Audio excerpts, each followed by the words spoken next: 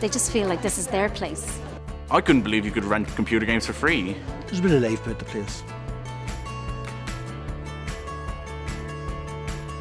People are surprised by what we offer in the library, and all of our services, events are free of charge. There really is something for everyone. Well, the library is a social space, and Fingal libraries run a whole range of events, from book launches to CV workshops to Coder Dojo workshops.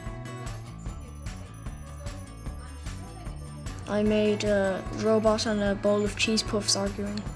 I had to put the characters in the right place, set some coordinates for where they start off, put in what they say and when to say it. A library is a space for everyone. Libraries bring communities together, young, old, and from all different types of backgrounds. You don't need a library card to visit the library.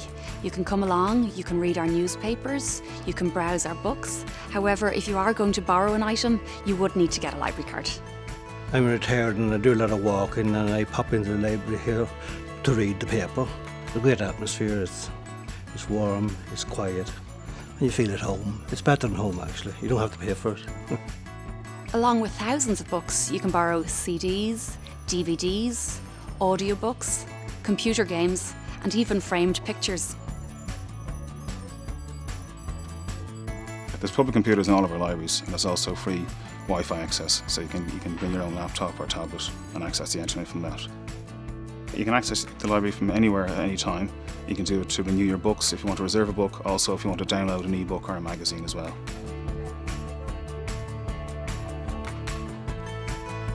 Literally, they just run in the door and find their way, and they're so comfortable in this environment that, you know, with other children, they just sit down, grab a book and play a game of chess or something like that. It's usually through the children we get to chat, and I always feel comfortable enough to start a conversation with any of the mums here. The Baby Book Club is one example of a group that meets here in the library.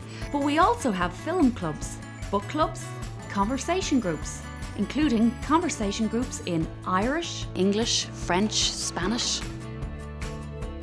We have free online courses available on our website, covering such topics as photography, computers, languages, and many, many more. There's plenty of study areas and desks if you want to do some study. Also there's a lot of reading areas. We get a lot of students in as well. At home it can often get a bit loud, especially with two sisters, so it's nice and quiet up here to get a bit of work done. Free Wi-Fi so I can log on to my Moodle website for college, get notes, previous solutions to exam papers and things like that, and I can log on to my student email. There's always a member of staff here that can help you. All you need to do is ask.